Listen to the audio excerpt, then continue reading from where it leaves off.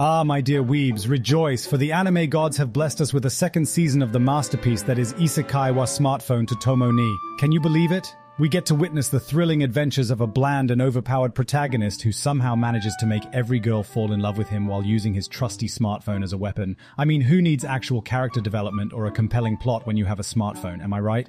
Oh, and let's not forget the impeccable world building in this series. The way they seamlessly blend generic fantasy tropes with modern technology is truly awe-inspiring. I mean, it's not like we've seen that before in any other isekai anime, right? And don't even get me started on the stunning animation and breathtaking soundtrack. It's almost like they put more effort into the opening and ending songs than they did into the actual show.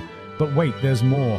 The second season promises to bring us even more of the same mind-numbingly predictable plot lines and one-dimensional characters that we all know and love. I can hardly contain my excitement. Who needs originality when you can just recycle the same tired formula over and over again? So my fellow anime connoisseurs, let us raise our smartphones in honor of this upcoming masterpiece.